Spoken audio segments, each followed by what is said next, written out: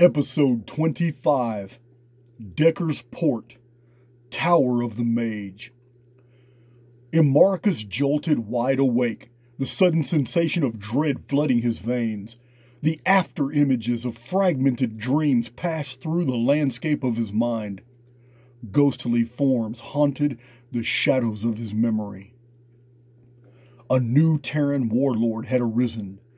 It had built a terrible army through a series of wars deep in Hollow Realm. With him came an unusual dragon, also a gargantuan creature that carried fortifications. A race of evil dwarves in the underworld had provided the warlord 6 of their magical floating battle fortresses.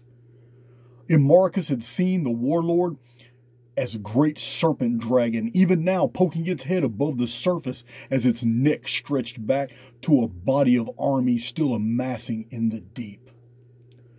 He had seen trains of chained slaves from the surface races, snaking for many miles over the plains, through hills, forests, and mountains, and falling into the blackness of the underworld.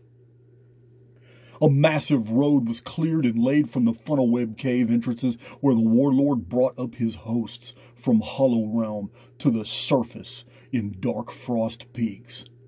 Slaves were worked to death in the clearing and labor and then fed to the slogs. Those prisoners that lived were escorted to Sarthaldon's city and fed to the black tree, the limbs of darkness in the deep. Marcus shuddered. In his dream state, he had seen a huge underworld complex made of bones, a deep temple in a cavern with a wicked pool where was worshipped some ancient goddess, an oracle. From it the warlord learned many things, but it was an image from underneath the old city of Talandathar that had held his attention. Now, sitting up in the tower, as silent as possible, he dared not breathe lest he lose this phantom memory. What sort of creature is this? The elderly battle mage looked through his recollections of the moment at the dim image of a muscular form burned into his mindscape. The figure had blue skin, was broad-shouldered but tall and strange. An upturned small horn marked its nose. Something dangerous heads for Talandathar, and this creature has released my spell. The panel in the elevator shaft below Talandathar had been tampered with, and there was a blue-skinned stranger wandering beneath the ruins. And Marcus knew what this meant. There is nothing to go down to but the Oriclon. The old man jumped out of his bed wide awake and strode over to the western window. The fields all the way up to the tree line of Arbor Realm was serene in the dark of night, normal. But beyond the limits of sight came an ancient evil, a prehistoric and vile hatred. The wizard could feel it. Only by the act of gods did he survive a similar time long ago. The controversy over mankind was about to begin, and Marcus knew that the battles of old were but a taste of the war to come. The ex-Polterian arch-battle mage was 63 years old, or so it seemed. In fact, he was much older. A thin film of sweat covered his skin, but he did not notice. Closing his eyes in the cool breeze, he remembered that dark day so long ago when he had been forced by fate to make a terrible decision involving the lives of many who hung in the balance. Someone had just activated the spell he had cast centuries ago to prevent anyone from entering the Oriclon complex. That someone represented a new player in the old game, an unknown variable, and he had destroyed the undead that Marcus had summoned to guard the lift. The spectral form of the figure again flashed through his mind. Tears watered the wizard's cheeks. Those humans left behind had been his closest friends and colleagues, and this made their fate all the more tragic. After over a year of traveling, the Polterians and his expedition had made it to the lift below Talandathar.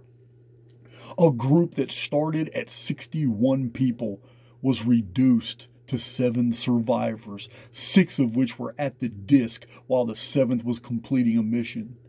So many travels, sacrifices, close calls, traps avoided, fighting through enemy domains, beating back ambushes, sickness, and even hunger.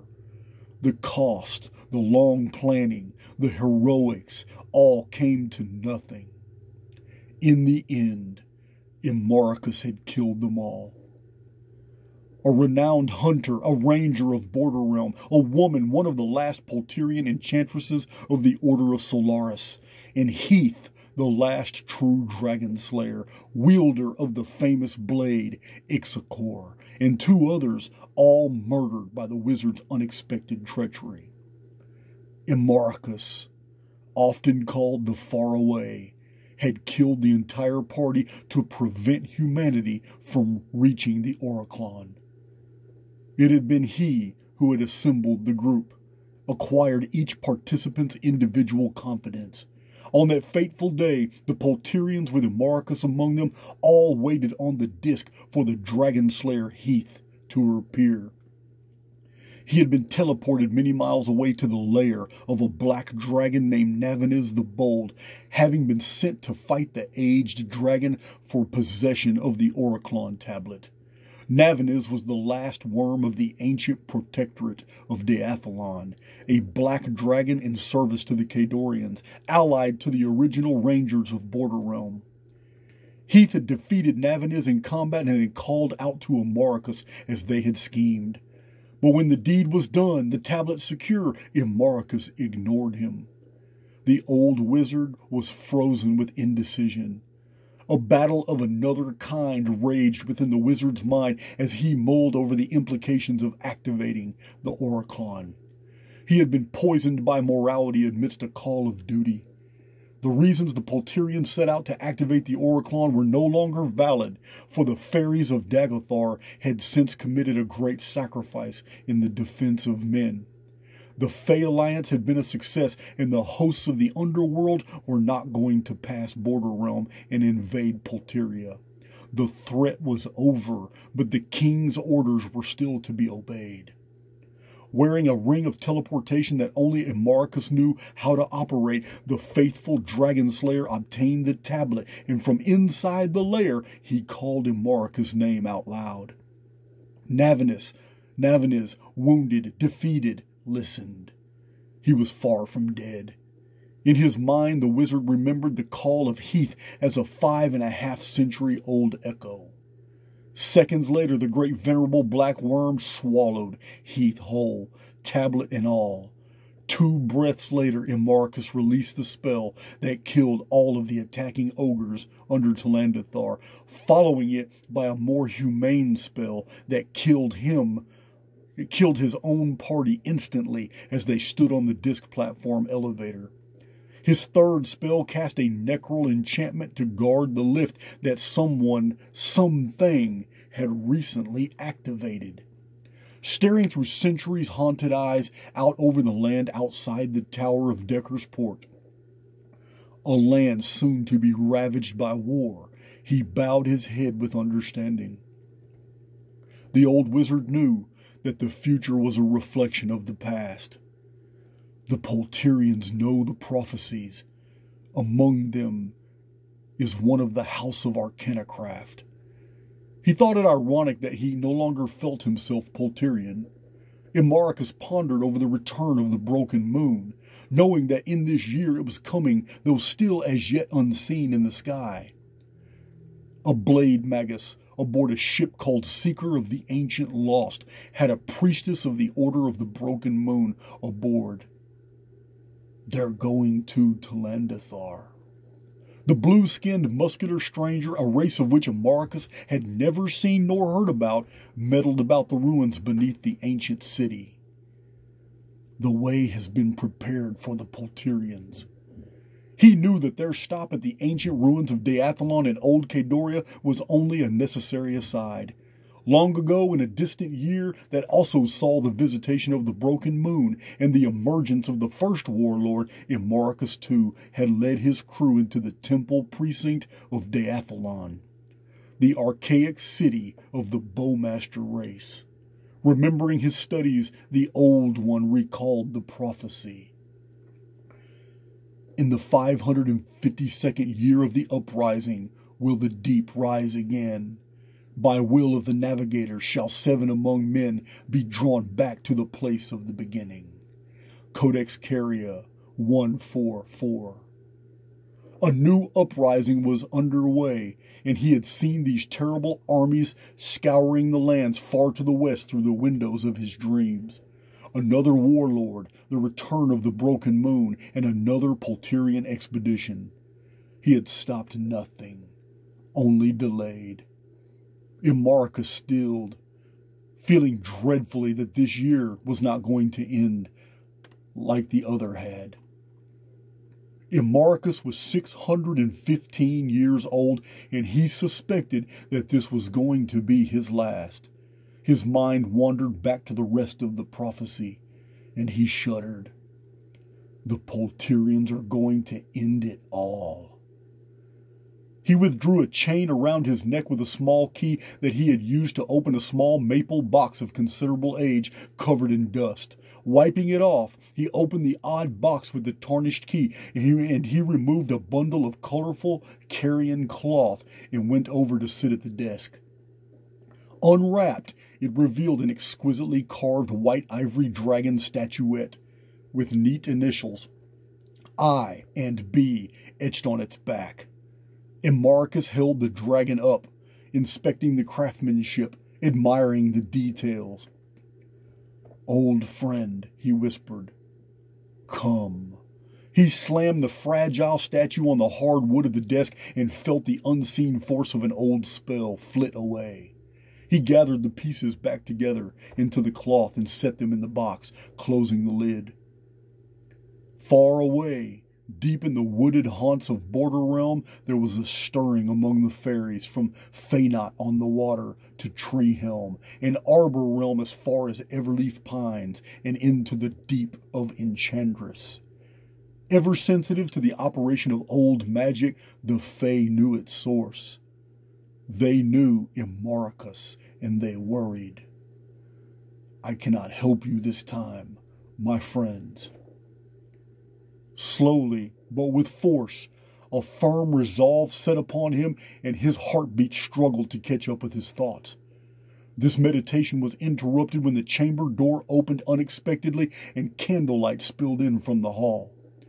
Master, are things well? Sephan appeared in the doorway, still wearing his nightcap. Imaricus looked at the town clerk, his own apprentice, as if he was a man far off.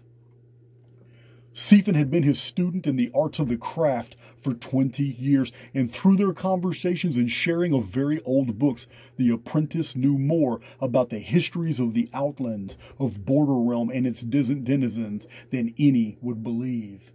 Save for Sephan, only the monk Inuki knew the true identity of the old wizard in the tower at the edge of Decker's port. Only recently had Decker been made privy to this secret.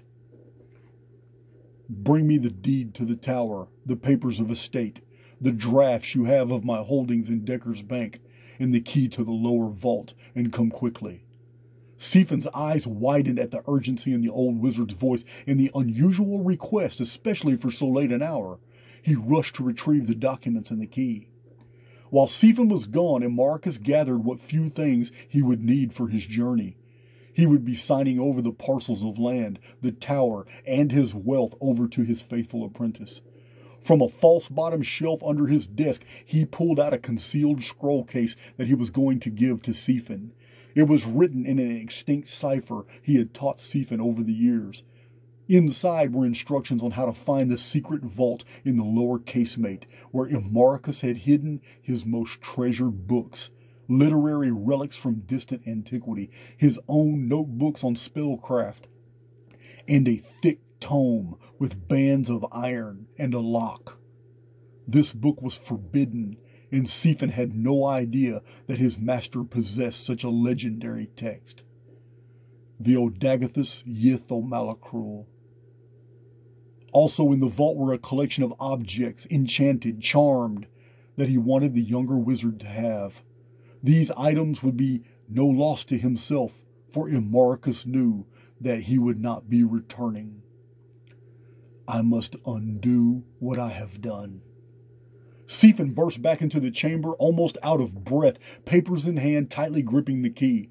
He saw instantly that Imaricus was gearing up for a journey. He spread the parchment out on the table next to a gigantic book he had never seen before, titled with his master's own handwriting, Chronicle of Daggothar. What goes on, master? I will be leaving, Sephin, alone. The apprentice's eyes widened in alarm. The wizard continued, I sign everything over to you. The key is yours and everything in the vault. The scroll will show you how to access the hidden panel. This book, Imaricus' withered hand gently flattened on Chronicle of Daggothar. This book is the only copy in the world. It contains the histories, the prophecies, the hidden causes of why and what our world is. The secrets of Daggothar, past and present, are within these pages. This record of annals is the sum of a score of the oldest history books in all of Daggothar, and even records from Eroth beyond. Sephin stared at the thick volume, dread and wonder, curiosity and despair all warring within him. This was so sudden, the departure of his master, his friend, so out of the ordinary. He immediately thought of the departure of Inuki, who was set on joining the Polterians with Uric Arcanocraft. You will read this chronicle, Sephin, and you will understand. Further, I set this task before you, to finish the record, to record all that will unfold this year. Once completed, you will make a copy and deliver it to Castle Demerskold for their library. A second copy you will deliver to Vanica de Vordred, known throughout Polteria as Lady Underground. Your own copy is the third, to keep safe with all these books I now pass on to you. But to where I can train you no more. An apprentice you are only in name. You were ready to wear the mantle years ago. Be still. There is need for me at the Court of Elder Bows. This concludes episode 25.